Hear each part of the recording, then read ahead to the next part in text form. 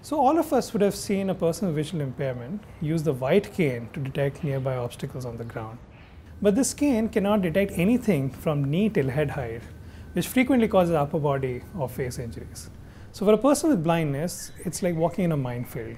Suddenly you encounter an obstacle, it hits you, then you have to change direction. The SmartCane device fits on the top fold of the traditional white cane. What it has an ultrasonic transmitter-receiver system which projects an ultrasonic beam which gets reflected from obstacles in front, which gives indication to what the distance is.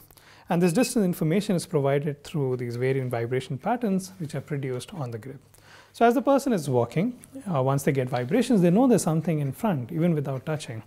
And by changing the direction of the sensor, they know, well, there's a gap in this part, so they don't have to bang into, say, a wall or a person or even an animal, and can find a safe path on the side.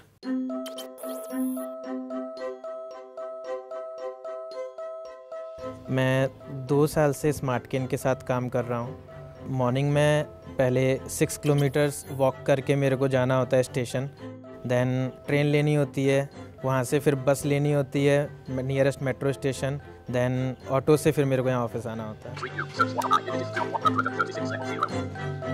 काफ़ी लोग धीमे धीमे कानों में फुसफुसाते हैं कि बंदे को कुछ तो दिखाई देता होगा, बिना टकराए निकल गया, तब बहुत अच्छी सी फीलिंग आती है।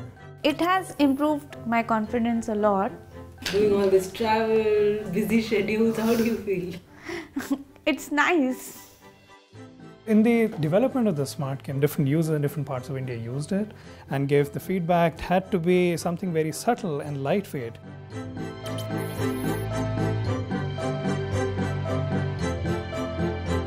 For an engineer, there's nothing more beautiful than somebody using your innovation.